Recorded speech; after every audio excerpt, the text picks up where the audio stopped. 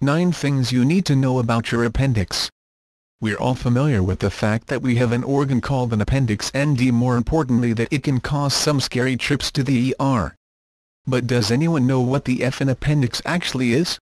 Here are 9 facts that will help you become well versed in why you have one, what it does, and what might be signs of trouble. Historically, the appendix has been thought of as a purely vestigial organ, useless leftover from the evolutionary process. But lately, doctors are starting to wonder if it might actually have a beneficial purpose.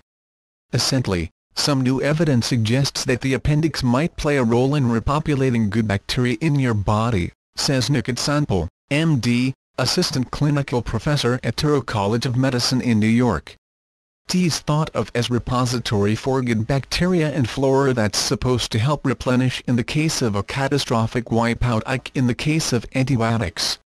Though if you do have it removed after a bout with appendicitis, you'll still be perfectly fine, says Sanpal. If your appendix bursts and goes untreated, it can cause serious fatal trouble. And while there's no real way to ensure you'll never have appendix issues, there are things you can do to lower your risk of scary complications like appendicitis. According to the University of Maryland Medical Center, eating your fruits and veggies, plus a diet rich in fiber, can help prevent your appendix from getting inflamed and eventually rupturing. Your appendix is essentially a little tube. It looks sort of like a long balloon that's been deflated, and when one of the ends gets blocked it can cause major problems. The way this happens is when feces plugs it up, says Sanpal. Hence why keeping your digestive system healthy with a diet high in fiber is so important for appendix health. Staying regular helps ensure that things can run through your system sans blockages. Your appendix is located in the lower right quadrant of your stomach, but signs of trouble aren't always super straightforward. The first sign of appendicitis is actually going to be pain around your belly button, says Sanpal.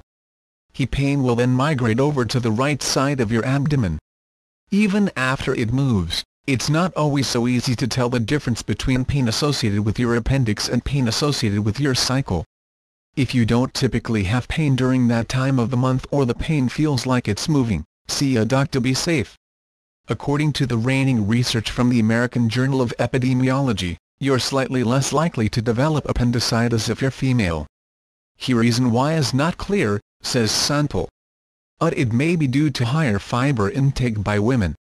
In other words, your smoothie bowl obsession is paying off. Tummy troubles are the most common reason for rushing to the ER. They account for 7 million visits a year in the U.S., according to research published in the International Journal of General Medicine. And the most common cause of all the stomach aches is, you guessed it, appendicitis.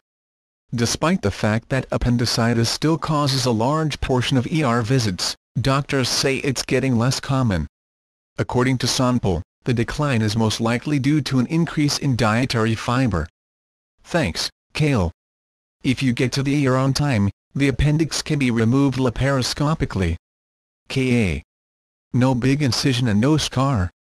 In fact, the whole procedure only takes about 8 minutes, according to Sanpal. After the appendix actually ruptures, it gets more complicated and dangerous, says Sanpal. When you have appendicitis, the deflated balloon-like structure starts to swell. It's kind of like a pimple in your belly, and as we know, the way pimples tend to go away is by popping, says Sanpal.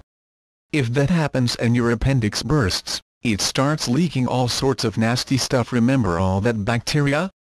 Into your bod. Not good.